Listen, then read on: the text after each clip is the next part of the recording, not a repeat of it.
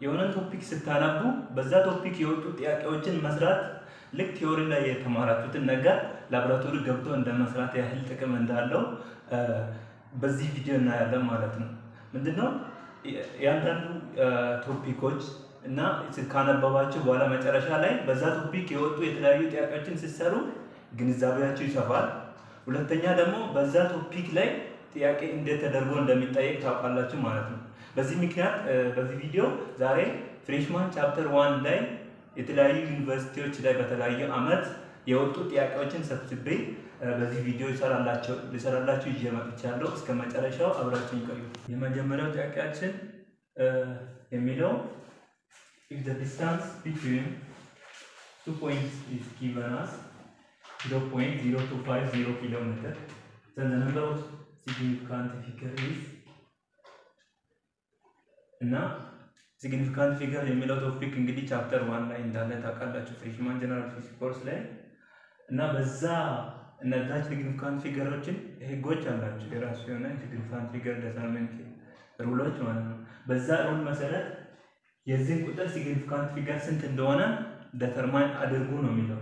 ስለዚህ የዚህ significant figure ዲተርማይን ለማድረግ ራሱ የሆነ ዩኒክ ሩል አለው።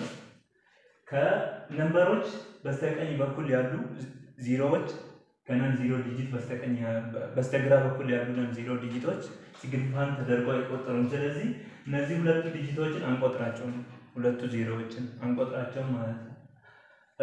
ነን ዜሮ ዲጂቶች ሁሉም significant ናቸው። ነን ዜሮ ዲጂቶችን የትም ይቀመጡ የትም significant አድርገን እንቆጥራቸዋለን። ስለዚህ 2 እና 5 significant figure ተደርገው ይቆጠራሉ።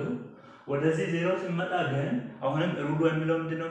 ሁለተኛው ሌላኛው ሩሉ የሚለው zeros to the right of decimal point and to the right of non-zero digits are significant ነው የሚለው ምንድነው?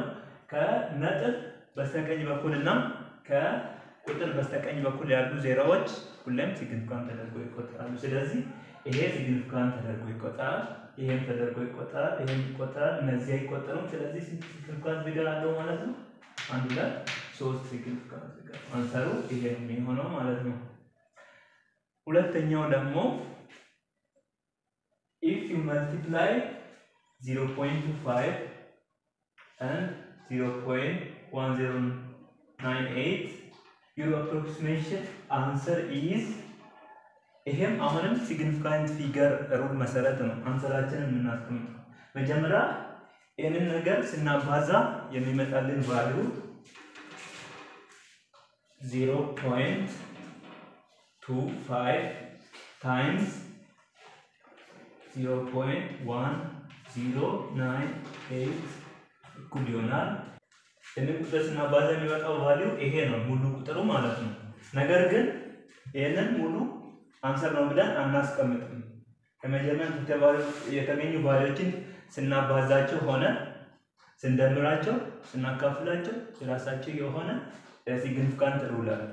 ከዚህ ደግሞ መልቲፕሊኬሽን ስለሆነ እዚህ ላይ በመልቲፕሊኬሽን ጊዜ ምን ይላል መሰላችሁ? በሲግኒፊካንት መልቲፕሊኬሽን ጊዜ significant ፊገሩ ሊስት የሆነውን ብቻ ነው የሚወስደው። ሁለት ቁጥሮችን ስናባዛ መጨረሻ ላይ የምናስቀምጠው አንሰር ካባዛነው ሁለቱ ነምበሮች ወይም ከዛ በላይ ሊሆን ይችላል በትንሹ significant figure ነው። ስለዚህ ይሄ ማለት ምንድነው? ይሄኛው 0 እንቅድም እንዳልነው አይቆጠርም። ሁለት significant አለው ሁለት ዲጂቶች ስላሉ ይሄኛው እነዚህ ይሄ 0 ብቻ ነው የማይቆጠረው። ይሄ 1 2 3 4 significant figure አለው። ስለዚህ ከሁለቱ ትንሽ significant figure ያለው ማለት ነው ይሄ ስለሆነ አንሰሩ ሪፖርት የሚደረገው መጨረሻ አንሰር በሁለት significant figure ብቻ ይሆናል ማለት ነው። ስለዚህ በሁለት significant figure ሪፖርት ለማድረግ እነዚህ ዜሮዎች ስለማይቆጠሩ 1 2 ስለዚህ እዚህ ጋር ይቆማል ማለት ነው መልሳችን። ነገር ግን እዚህ ጋር ይቆማል። ከዛ ቀጥሎ ያለው ዲጂት ማየት አለብን። ስናይ ይሄ ቁጥር ከ5 በላይ ቢሆን ኖሮ እዚህ አንድ ጨምርና 8 ሆኖ እነሱ ይጣፋሉ። ከዛ ግን ከ5 በታች ስለሆነ ራውንድ አፕ ሳናደርግ ይሄን ቁጥር ይሄ ብቻ ነው የሚሆነው። ስለዚህ ወደ ሁለት significant figure ሲቀመጥ 0.02 7 ይሆናል ማለት ነው። አፕሮክሲሜሽን ማለት ነው። ስለዚህ እሱም እዚህ ቢ ላይ ያለው አንሰር ነው ማለት ነው። ሁለተኛው ጥያቄ የሚለው suppose two quantities p and q have different dimensions. Which one of the following arithmetic operation could be physically meaningful? ሁለት p እና q የሚባሉ ሁለት ኳንቲቲዎች አሉ። ወይዘር ሌንግዝ ሊሆኑ ይችላሉ። እነዚህ ኳንቲቲ ሌንግዝ እና ታይም ሊሆኑ ይችላሉ። ወይዘር ታይም እና ማስ ሊሆኑ ይችላሉ። ብቻ ሁለት ኳንቲቲዎች አሉ እና ዲፈረንት ዳይሜንሽን ያላቸው ናቸው የሚለው። ይሄ ማለት ዳይሜንሽን እንግዲህ ፊዚካል ኳንቲቲዎቹ ፈንዳሜንታል ፊዚካል ኳንቲቲዎቹ የራሳቸውን ዩኒክ ዳይሜንሽን እንዳላቸው ተምራቸዋል። ለምሳሌ የሌንግዝ ዳይሜንሽን በካፒታል ኤል ነው። የማስ ደግሞ በኤም ነው። ታይም ደግሞ ካፒታል ቲ ነው። እነዚህ ዳይሜንሽኖች ምንድነው የሚጠቅሙት? ድራይቪንግ ኳንቲቲዎችን ድራይቭ ስናደርግ ከነዚህ ከፋንዳሜንታል ኳንቲቲዎች እንዴት ተደርጎ እንደመጡ ተባዝቶ ነው፣ ተካፍለው ነው፣ ተቀንሰው ነው ድራይቪንግ ኳንቲቲዎቹ ከነዚህ ኳንቲቲዎች ድራይቭ ተደረጉ የሚለው ነገር እንድናውቅ የሚረዳን ነገር ነው ዳይሜንሽን። እና ሁለት ኳንቲቲዎቹ ዲፈረንት ዳይሜንሽን ያላቸው አሉ እንበልና ለነዚህ ኳንቲቲዎች ከነዚህ ኦፕሬሽኖቹ ፊዚካሊ ትርጉም የሚሰጠው ኦፕሬሽን የትኛው ነው ነው የሚለው። ሁለት ኳንቲቲዎችን ዲፈረንት ዳይሜንሽን ያላቸው ሁለት ኳንቲቲዎችን ይሄ እንደመደመር ነው የሚለው። ለምሳሌ ማስን እና ታይምን መደመር አንችልም። ይሄ ማለት ሁለት ሙዝ ሲደመር 4 ማንጎ እንደማለት ነው። ይሄ ማይደመር ማይቀላቀል ነገር ነው። ስለዚህ እነዚህ ነገሮች ዲፈረንት ዳይሜንሽን ያላቸው ፊዚካል ኳንቲቲዎች መቼም ቢሆን አይደመሩም፣ እንዲሁም አይቀነሱም። ስለዚህ ሲ እና ኤ መልስ ሊሆኑልን አይችልም። ነገር ግን እዚህ ጋር አንድ ሲደመር ፒ ኦቨር ኪ ነው የሚለው። ወይዘር ለምሳሌ ፒ እንደ ሌንግዝ አድርገን ብንወስድ ኪውን ደግሞ ታይም አድርገን ብንወስድ ሌንግዝ ኦቨር ታይም ይካፈላል። ስለዚህ ኦፕሬሽኑ ትክክል ነው። ሌንግዝ ኦቨር ታይም የሚሰጠው ስፒድ ነው። ስፒድ ሜትር ፐር ሰከንድ ነው የሚገለጸው። ይሄ አንድ ደግሞ ዩኒትለስ ነው። ዩኒት ያለው ኳንቲቲ እና ዩኒትለስን መደመር አንችልም። ስለዚህ ይሄ ኦፕሬሽን ትክክል አይደለም ማለት ነው። ሌላው ደግሞ ዲ ላይ ፒ እና ኪው ስናባዛ ለምሳሌ ይሄኛው ፒ ደግሞ ስፒድ ብናደርግ ኪውን ታይም ብናደርግ ስፒድ እና ታይም ሲባዛ ሌንግዝን ይሰጣሉ። ስለዚህ ዲፈረንት ዳይሜንሽን ያላቸው ኳንቲቲዎች መባዛት ይችላሉ ማለት ነው። መካፈል እና መባዛት ይችላሉ፣ ግን ዲፈረንት ዳይሜንሽን ያላቸው ኳንቲቲዎች ሊቀነሱ እና ሊደመሩ አይችሉም ማለት ነው። ስለዚህ አንሰሩ ፊዚካሊ ሚኒንግ የሚሰጠን አንሰር ዲ ላይ ያለው ነው ማለት ነው።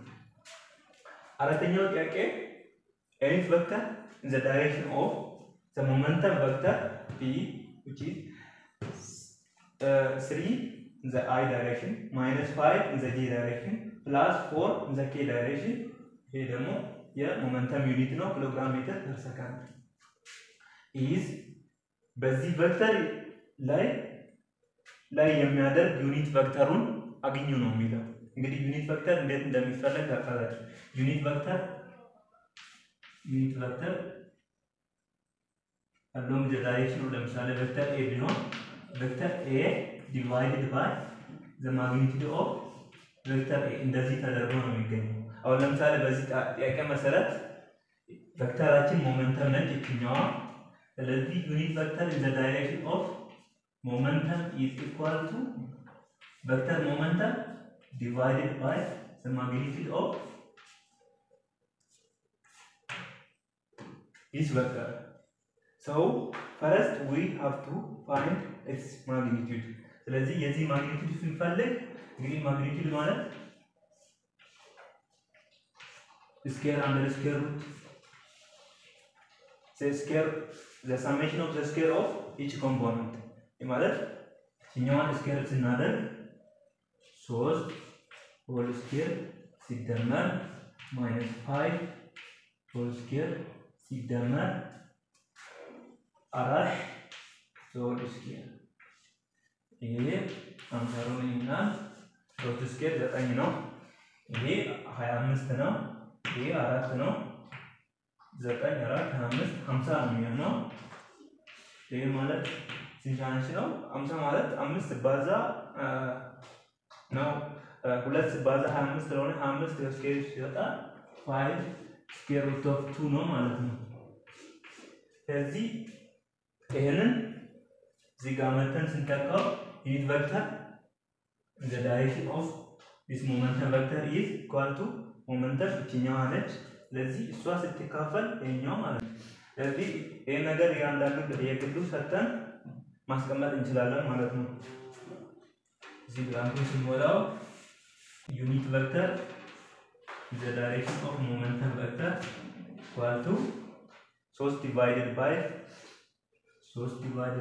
5 square root of 2 in the I unit vector I minus 5 divided by this 5 በዚህ ሲጠፋ 1 over square root of 2 ነው የሚሆነው in the j plus 4 divided by እያንዳንዱ መስጠት ማለት ነው። ምክንያቱም ኮመን ዲኖሚኔተር ስለሆነ እያንዳንዷ ኮምፖነንት ስንሰጥ 5 4 divided by 5 square root of 2 the k unit is kilogram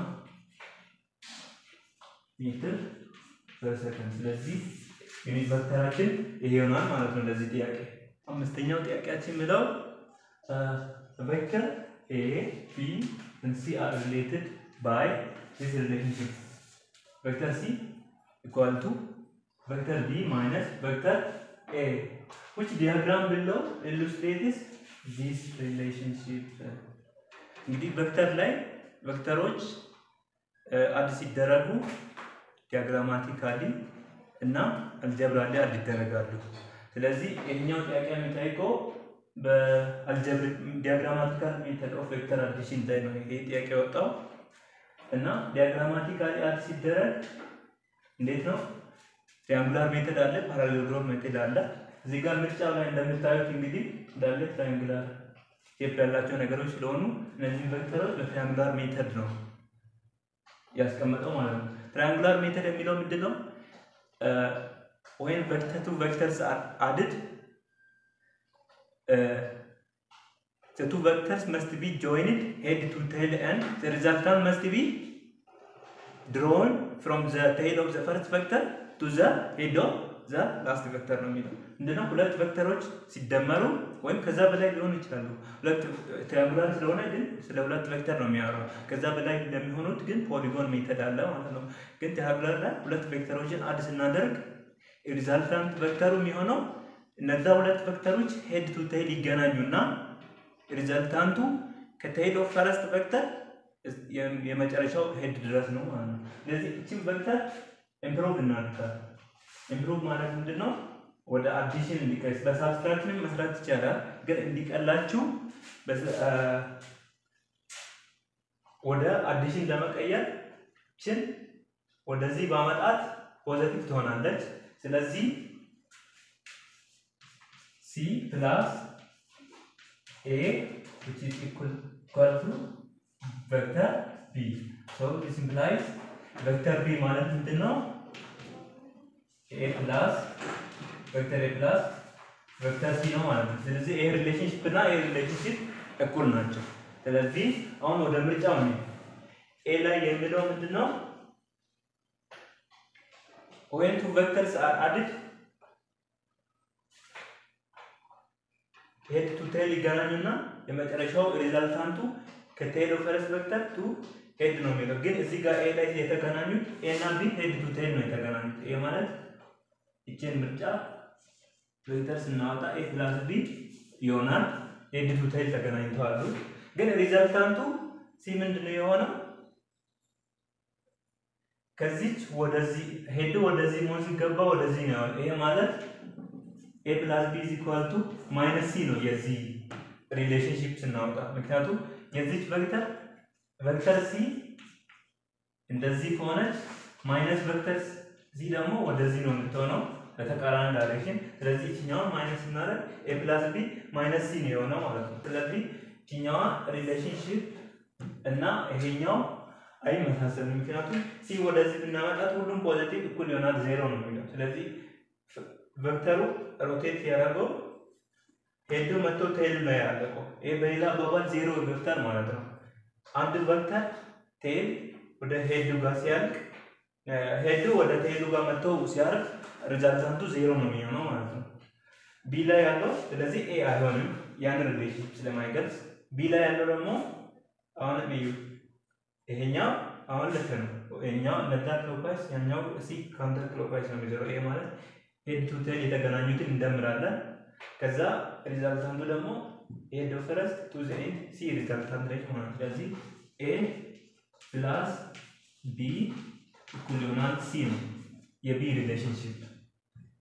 ስቲል a ሪሌሽንሺፕ አይገልጽም a + b እኩል c ነው የሚለው ግን ጥያቄ ላይ ተጠየቅነው b = a + c ነው የሚለው ወደ c ነው c ላይ ስንሄድ ደግሞ head to tail የተገናኙት እነማን ናቸው እዚህ ላይ